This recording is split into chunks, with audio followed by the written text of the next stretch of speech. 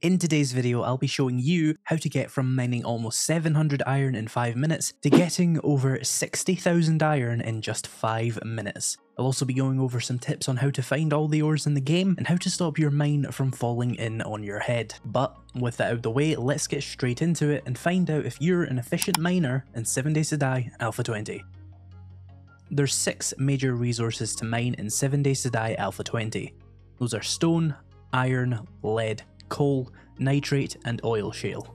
You can find large nodes of stone on the surface which will be marked on your map as large grey blobs. These stone nodes give a base of 55 stone for 500 healths worth of mining. These smaller nodes will give you 22 stone per 400 health, which is massively worse, so avoid them where possible. Iron nodes can be seen on the map as this rusty colour, and they'll give you a base of 100 iron and 14 stone for 600 health. When you find a node like this, you'll be notified that there is more beneath the surface. You can mine this all up for even more of the resources you're gathering. Just remember to bring some frames so you can get back out of the hole, or better yet, turn the frames into ladders using the shape menu and place them down the hole as you go.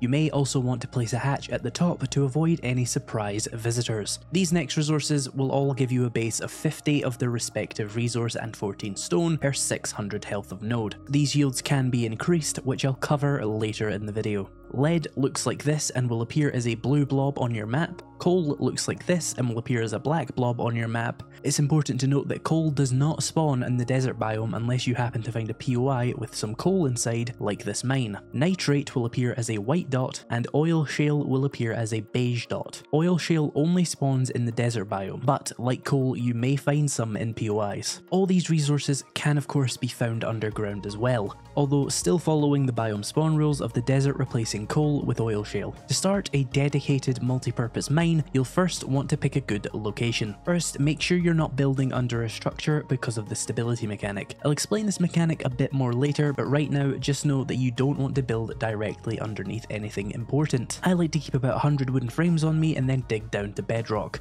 There's no random caves or lava in this game, so it's safe to just mine it straight down. You want to dig down to bedrock because you'll want to avoid dirt at all costs. Dirt is weak and will cause cave-ins if you mine directly under it. Mining to bedrock leaves you plenty of room to dig without hitting any dirt at all. You'll know you're at bedrock because you won't be able to mine any further, and you'll hear this annoying sound when you hit the rock. Now you'll want to build a ladder back up to the surface. I personally like to make my ladders too wide so that I have more room to move, and so it fits well with the little mine entrance I like to make using wood cellar doors, but that is not necessary. A one wide hatched ladder will do. Be sure to put spikes around the entrance just in case your mining attracts nearby zombies. Or even worse, if you generate enough heat to summon a screamer, who if she sees you will scream and summon a horde. Heat is a complex mechanic that is outside the scope of this video, but basically doing certain things in 7 Days to Die will generate heat. Mining is one of those things that will do it, especially when mining iron or lead, as these produce extra heat when hit. Additionally, starting the auger has a massive heat spike, so if you're using your auger, try and hold it down rather than stopping and starting. You'll use more gas, but you'll generate less heat and attract less screamers. Also, sneaking will make you produce less heat and noise, so it's a good idea to sneak while you mine. You'll want to dig around using one wide tunnels to preserve as much structural integrity as possible. I'd recommend digging about 20 blocks in each direction from your ladder and seeing if you hit any resources. If not, it's probably time to start branch mining. Pick a branch and start digging more one wide tunnels spaced apart to reveal more of the ores around you. Ore generation is basically random, so there's no real trick to this strategy. I'd recommend though that you leave a lot of room between your branches. About 8 blocks should do. You don't need to have like a 3 wide gap because ore nodes in this game are huge, so you won't miss them even when leaving large gaps like 8 blocks. And again, that's going to stop you from straining the ceiling any more than you need to. When you do hit an ore, just mine it out, it's fairly simple. I do recommend trying to find the top of the node and mining down. This will stop you from losing any nodes from the miner collapses. Speaking of collapses, structural integrity is a deep and complicated topic, and I'd like to avoid going into it fully in this video for the sake of time, but basically, all blocks have infinite support vertically, so if a given block has more blocks beneath it all the way down to bedrock, there is no chance that that block will collapse. When you start to take out the blocks blocks underneath it though, horizontal support comes in. Horizontal support is essentially how much weight a block can hold on each of its sides. Each side of a block can support that horizontal support value. For example, wooden frames have a mass of 5 and a horizontal support of 40. This means that one wooden frame can support 8 wooden frames in any configuration on each of its sides. As you place them, the block ghosts will go from green to yellow to red. If you place a block that's red, it will fall and everything on that same horizontal support will start to fall, which can cause cascades and more damage. It's worth noting that the game executes these cave-ins from the top of the world down. So if you're mining away underneath a building, the roof of that building will begin to cave in first if you're not being careful, and you won't exactly notice the issue until most of the building has crumbled above you, which is why I told you not to mine under structures. Even if you do have a perfect support grid, you won't really know it's breaking the structure above until you come back up, but you still have to worry about cave-ins in general. To avoid these cave-ins, you want to place wooden frame pillars in your mine to support the ceiling. Placing cheap wooden blocks down from the floor to the ceiling will provide infinite vertical support to all the blocks above it, allowing these blocks to start providing horizontal support to the surrounding blocks. One wooden pillar really adds a huge amount of support to your mine. There's no reason whatsoever to use any block that is more expensive than wooden frames because the vertical support will be exactly the same. All you need to do is connect the blocks above it back to bedrock.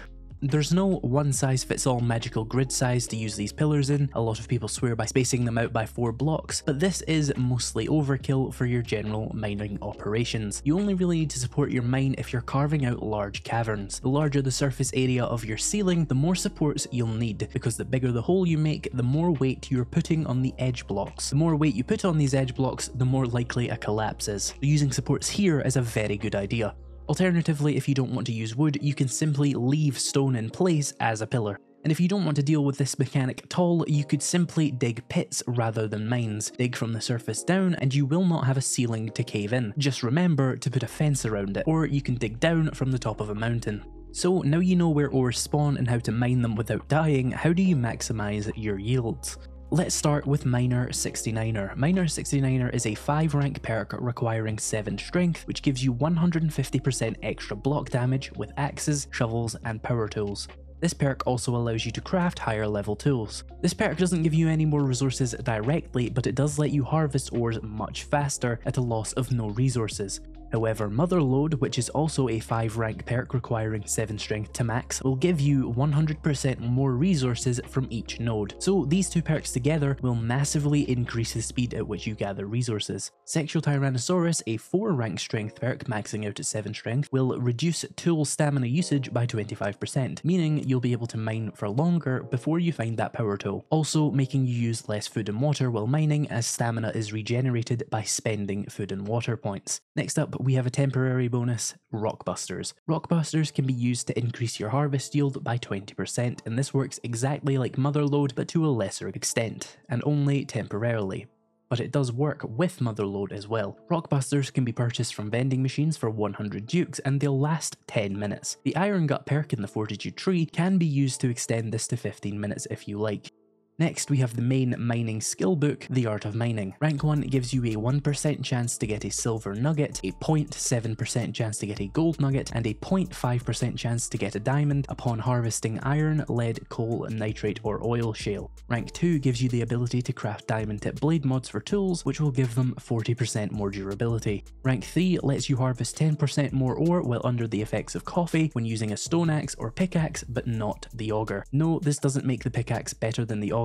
I'll explain why later. Rank 4 lets you craft blackstrap coffee, which is just coffee but better. Rank 5 lets you craft resources into compact stacks. This can be used to get a lot of free XP, and I have a video on that I'll link at the end. Rank 6 makes you take 50% less damage from blocks falling in on you, which you shouldn't have to deal with if you're doing this properly. And rank 7 allows you to craft lanterns and mining helmets, which can be helpful seeing in dark mines if you play on low brightnesses. The completion bonus gives you a 20% chance to one-shot any ore block, and this is why the auger is better than the pickaxes. Even though picks do get that slight coffee bonus, the 20% chance to one-shot applies to each time the auger spins, and the auger attacks about 6 times faster than the steel pickaxe. So that one-shot chance really adds up when comparing the differences between them, which I'll show you later. Also, rank 6 of Fireman's Almanac will allow you to do 10% more damage to coal and burn trees. Now, let's cover the final thing you can do to maximize your efficiency, tool mods. The Iron Breaker increases damage against iron and lead by 15%. The Bunker Buster increases your damage against stone by 15%. The Gravedigger increases damage against dirt by 15%. The Diamond Tip Blade mod increases your durability by 40%, and the Small and Large Motor Tool Tank mods increase fuel capacity by 50% and 100% respectively. Let's just get this one out the way quickly. You should probably put the Iron Breaker, the Bunker Buster, and the Gravedigger on your Auger, as they all increase the damage against the things you'll want to use it on, and they'll increase the base damage of your Auger by 10% each. Then combine it with either a Diamond Tip or a Fuel Tank mod, again for an extra 10% damage plus the bonuses those mods give. Which leads me into the last question you might have, which may have actually been your first question. Should I be using the Steel Pickaxe or the Auger? The short answer is the Auger, thanks for watching. But to demonstrate these differences, I did some tests. The Stone Axe at level 1 with absolutely no modifiers mines about 600 stone in 5 minutes. The Steel Pickaxe at level 6 with 4 mods, all the perks plus rock busters and even the coffee bonus will give you about 10,000 stone in 5 minutes. The Auger at level 6 with 4 mods, all the perks, along with rock busters but with no coffee because it does nothing for the Auger, will give you roughly 25,000 stone. Keep in mind that there isn't even a 20% chance to one hit the stone because that only works on ores, so this accounts basically for the base yields with absolutely no luck involved. Now let's look at iron, which will have that 20% chance to one hit with the Art of Mining maxed out. At level 1, the Stone Axe got about 700 iron and 90 stone with no other modifiers in 5 minutes. The level 6 Steel Pickaxe with 4 mods, all the perks, coffee and rock busters gathered 25,000 iron and about 3,000 stone. And the level 6 Auger with 4 mods, all the perks and rock busters gave me 60,000 iron and 10,000 stone. Which, by the way, means that if you could continuously mine iron for 1 hour without taking any breaks, you would get 1.2 million iron per hour. All the other ores give you half as much as iron, so just half the number for all of those. And with that, you should know more than you ever wanted to about mining. If you learned anything new, consider hitting that like button. If you want to see that video about getting free XP from the Art of Mining Volume 5, you can check it out here on the right. Thank you to my channel members for making these videos possible, and thank you so much for watching, and I'll see you in the next video.